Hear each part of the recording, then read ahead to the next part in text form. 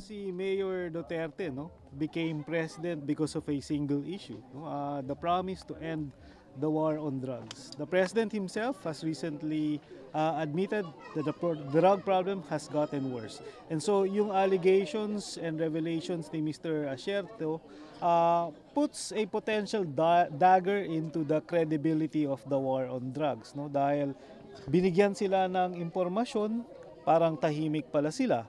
Pangalawa, yung mga malapit kay Presidente, parang may links talaga doon sa problema doon sa droga. So unang-una sa tingin ko, Malacanang has a positive obligation to explain.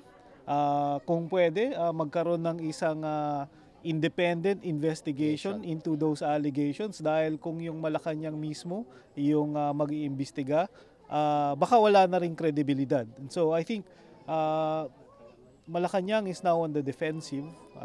Mabigat tong aligasyon na to dahil ito ay diretso dun sa puso ng kredibilidad ng war on drugs. At a lot of people have died because of this war. Maraming mga Pilipino parang natanggap na nila yung gamble na yon na pwedeng may mga mamatay, magkaroon ng sinasabi ng collateral damage kuno dahil tumaya sila dun sa paniniwala na kailangan talagang supilin yung problema ng droga. Ngayon, kung yung Malacanang mismo ay compromised one way or another, then masisira yung kredibilidad ng administrasyon. I can just add, this is a challenge now to the Ombudsman dahil importante na merong mga government officials involved. Sabihin na po natin immune from suits ang ating Pangulo, pero merong mga government officials, bakit hindi inaksyonan ng PDEA, bakit hindi inaksyonan ng iba't ibang mga opisyal. So dito pwedeng mag-imbestiga ng Ombudsman kung meron silang complicity dito sa nangyayaring war on drugs. So this is a challenge to the Ombudsman. Do your homework. These people are not immune from suit.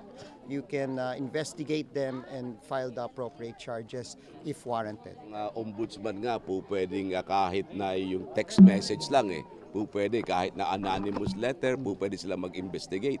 What more ito na mayroong nagsasabi ng nasabing mga incidents, Kaya nakakapagtaka bakit para bang mababaliwala lamang ang bagay na ito.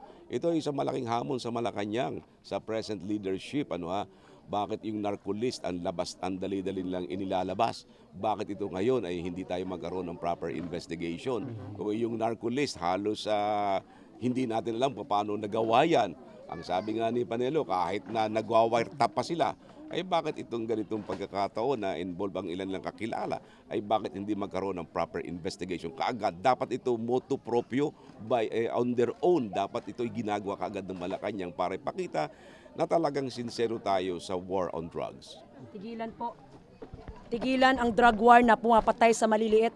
Dito kami sa Cebu, sa isang barangay, mismo kausap ang mga taong biktima ng EJK from Tokhang, and they feel the pain.